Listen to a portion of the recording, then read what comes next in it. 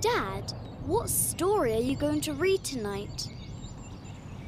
A story about a rebel, Petal.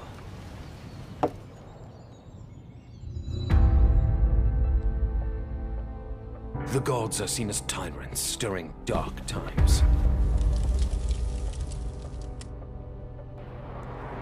And in their desert hearts, fierce wants he sent, and mad disquietudes and shadows idle. Of unreal good, which led into mutual war. So ruining the lair wherein they raged. Is there no one who would rebel against such gods? One of the gods, Prometheus, betrayed his own kind and stole fire from the heavens, delivering it to humans who shivered in the night.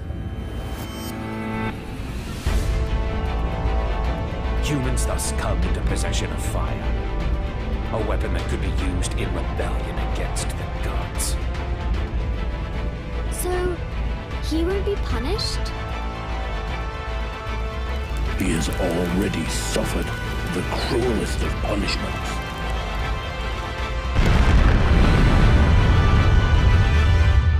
I'm sorry. Your father died for the Pale Knight's cause. He did not suffer.